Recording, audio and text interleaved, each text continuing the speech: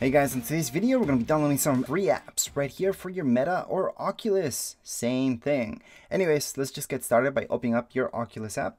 Now I like to do this from your phone or tablet just because it's much easier, much faster. On the top right hand corner of your screen you're going to see that search icon. Just tap on it, then type in free. Once you do that, it's going to search for everything that's free. So any free demos, free apps, free games will show up here. We have to scroll down. Click on see more, and then just look for whichever app you're looking for, especially if you're looking for demos, such as this one here, Journey of the Gods. It's gonna say demo on the top left-hand side corner. So that's how you know it's not a full game, it's actually a demo. And demos are free. Anyways, we're gonna keep scrolling down, and we're gonna keep scrolling down until we hit what we want. So in this case, we want Firefox. We're gonna go on and get this app. So here we go, install an Oculus. Once we turn on our Oculus, finally, we will see this. So just make sure to leave your Oculus on for a few minutes so you can do any updates like this one requires, or just to download the app again. And do you need your Oculus to be turned on while you're downloading any of these things? No, you can just turn it on later on, or you can have it on, same thing. Doesn't really matter. We're gonna go back, purchase. We have Prime Video VR, which is awesome. And right here, again, the app might be free, but not the service for this specifically, because you do need to pay for Prime Video. So if you have Prime for your Amazon, then you do have Prime Video, by the way.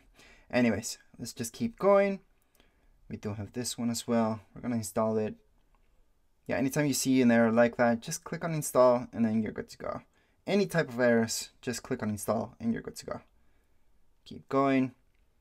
If you need any update for your Oculus, you don't really have to worry about it. By the way, for those of you who don't know the difference between Oculus and Meta, is that there is no difference. Meta and Oculus is the same thing. Oculus is just what it used to be. That's the original brand. And since Facebook bought off Oculus, it's just rebranding it to be Meta. But I can't stress this enough, it's the exact same thing. A lot of people actually don't like the fact that they're changing the name. But hey, it's the same hardware, same everything. It's just rebranding. And it kind of does make sense because of Facebook and what they do to rebrand it, just to make sure.